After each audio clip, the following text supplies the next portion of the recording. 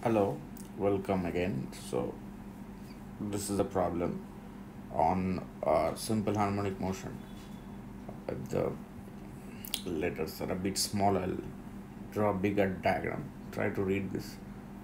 A small block A of mass small m is placed symmetrically over a rectangular block. Big block capital B. So, this is the big block B. It is scraped on smooth horizontal surface,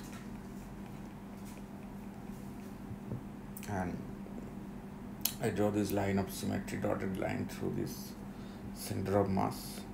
Now there is another block on top of it which is named as block A, and block A has mass small m while block B has mass 2m.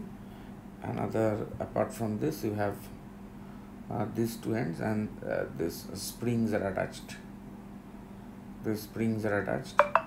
A force constant of each spring is K, where K is equal to, is given 2 mg divided by B. Now block A is made to perform simple harmonic motion over block B. Block B does not topple. Then prove the time period of oscillation is so and so. So there is no toppling, and the ground is smooth. Remember that. There the ground is smooth. So it will be a reduced mass system. I mean, if both will oscillate simultaneously. Prove that the oscillation is 2 pi root B by 6G. So here we know that if the block A, suppose the block A moves here by x1, then block B will move here by x2, and so that you know the center of mass is fixed. So in that way, so mx1 is equal to 2m times x2. It happens same with the speeds. Suppose this has speed v1 and say this has speed v2. So it's same. So from here x1 is equal to 2x2.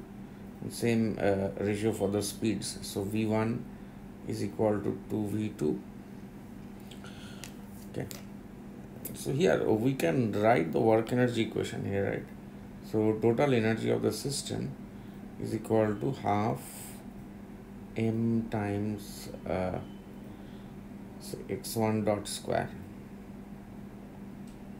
m times x1 dot square plus half 2m times x2 dot square.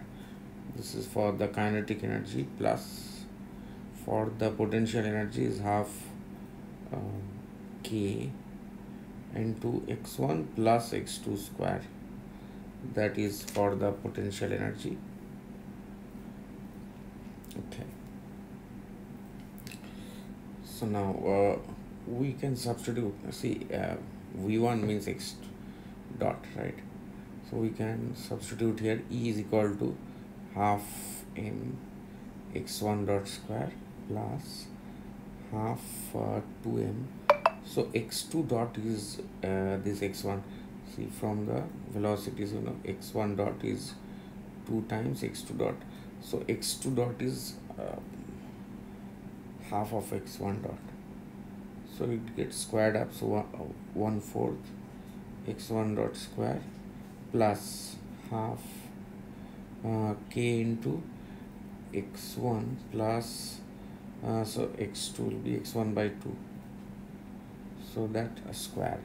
So therefore this energy will be equal to half plus 1/4 means 3/4 m times x1 dot square plus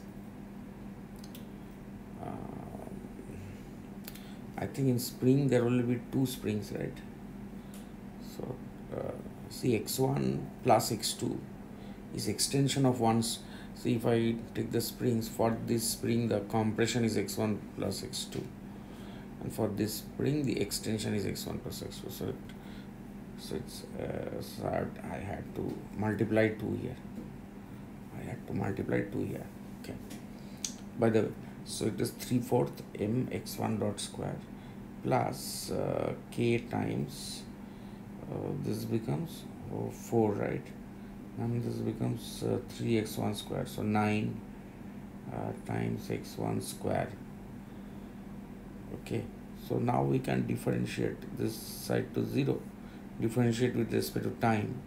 So you get 3/4 m, then 2x1 dot, then x1 double dot plus 9k by 4 into 2x1 times x1 dot is equal to 0.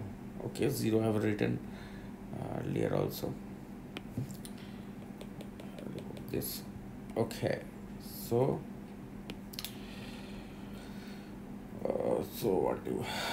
what was the relation between B and this?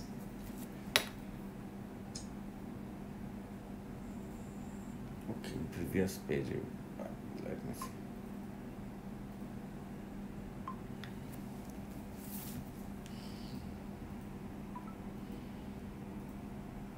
Yeah, it's given that k equal to 2mg by B. K is equal to 2mg by B, right? So you can substitute here only. K is 2mg by B here into 2mg divided by B. So this 2, 4, this cancels. Okay, one more step. It deserves one more step to be written. Okay, so this x1 dot will cancel. X1 dot will cancel. So there you get 3/2 m x1 double dot plus this 2, this cancels. So the plus 9 mg by B into x1, that's equal to 0. So you have x1 double dot is equal to minus of 3g by, no, it will be 6g, I think, right? Minus of, just a minute, minus of 6g by B times x1. So that means the angular speed, the angular frequency is root over of 6g by B, and I think that, so 2 pi root B by 6g. Okay, so that is the angular frequency. So inverse of this is time period, so it is 2 pi root over of B divided by 6g.